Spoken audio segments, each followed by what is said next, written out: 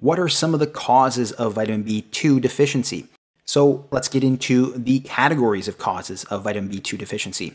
One of them is poor dietary intake. We need to continually ingest it. So if we're not ingesting vitamin B2 frequently, we can have a deficiency. So we can see this in alcoholism. So individuals with chronic alcoholism oftentimes don't eat a whole lot of food, so they are not getting enough riboflavin.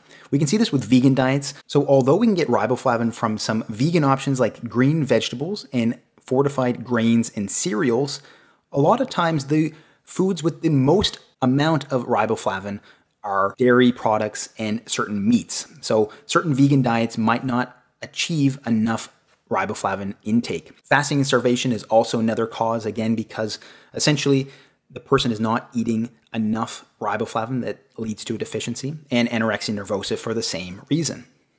Another category of causes is decreased absorption. So certain conditions, like certain malabsorptive conditions where an individual is not able to absorb certain vitamins and nutrients properly, may lead to a riboflavin deficiency. One example is celiac disease. Another category of causes of vitamin B2 deficiency is increased utilization. So even though the individual might be eating enough, they're absorbing it properly, they might be using more than they're actually bringing into their body. So these conditions where we see increased utilization include pregnancy. So pregnancy, oftentimes more energy demanding.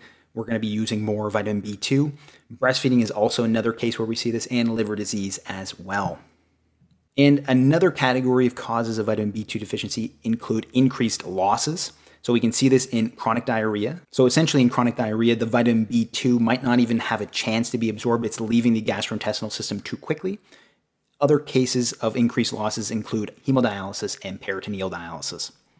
And then there's another category I leave to the side. We're not going to see this as often, but it is a genetic cause of vitamin B2 deficiency known as Brown-Violletto-Van Leer syndrome. It is an autosomal recessive condition, so it's rare, and it involves issues with intestinal transporters of riboflavin. So again, the categories of causes of riboflavin deficiency include poor dietary intake, decreased absorption, increased utilization, and increased losses, and then rarely genetic causes.